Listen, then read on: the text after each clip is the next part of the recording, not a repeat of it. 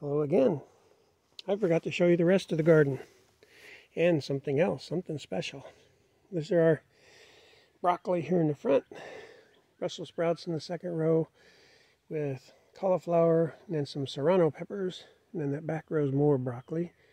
My bok choy just bolted. It just went straight to flowers. I don't know why. They say the flowers are good too. I'm gonna have to try that. My peas, I thought they were doing well. Those over there looked like that a week ago, but then something decided to eat them. So I put this in here just to see what it was, but it hasn't been back. And my wife's radishes and beets over there in the corner. I had something else I wanted to show you. It's kind of a new thing. I got a couple of new things over here. I need to update more often, I guess. Been spreading more rock. I got another pile of rock. Got the old tractor running good. Used that bucket, moved a lot of rock. Yep, I got the 3-point hitch fixed. Got it working good.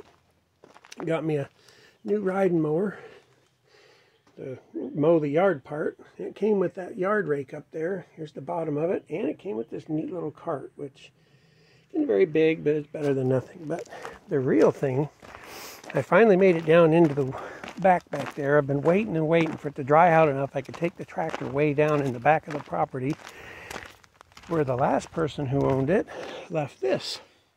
I think I talked about it once before in a video, but I brought it up here, hooked it up. The blades spin fine. Yeah, it ain't pretty, but it works. I greased it up, but I think it needs a new shaft. PTO shaft. I think it needs a new PTO shaft. I can't get that one to stretch or shrink, and it won't quite reach the PTO. But this back here was kind of stiff, the wheel.